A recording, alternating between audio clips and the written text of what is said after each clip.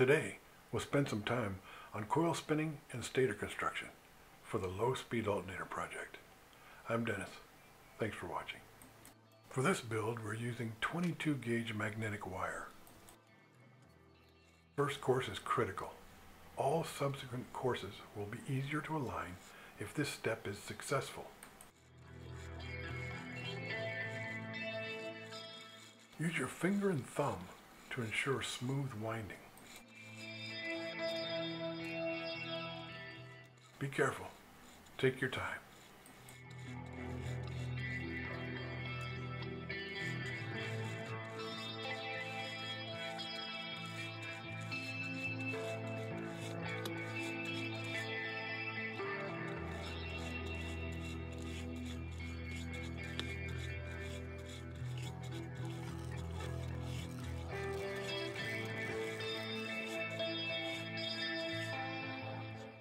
To lock the coil, you want to loop the last turn, pass underneath it, and tighten it up.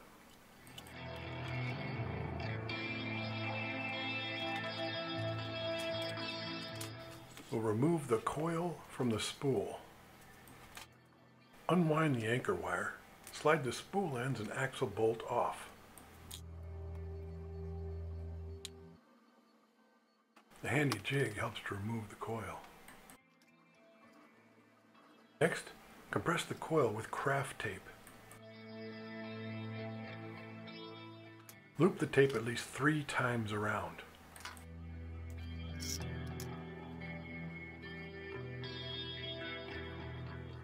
Use a tool to thread the tape through the coil. You want 3 strips for good compression.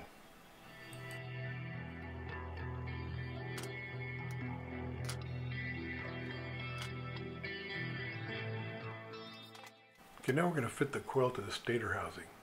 You want to put the outside loop through the hole in the stator housing. The 2 coils form a pair. The coil's inside loop attaches to the outside loop of the coil across from it. The final inside loop connects to the inside loops of the other 2 pairs and becomes ground.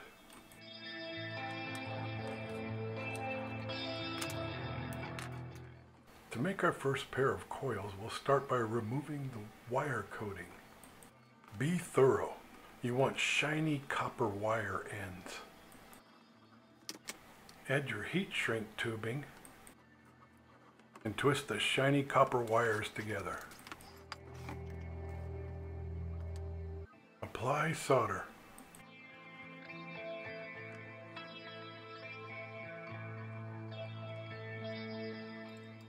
Let it cool.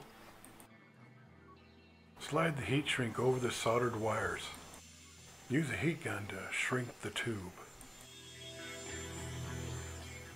Then, press the connecting wires against the inner wall.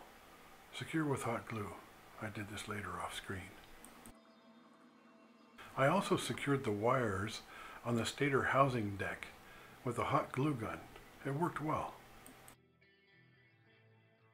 After I made 3 of these, we put it all together.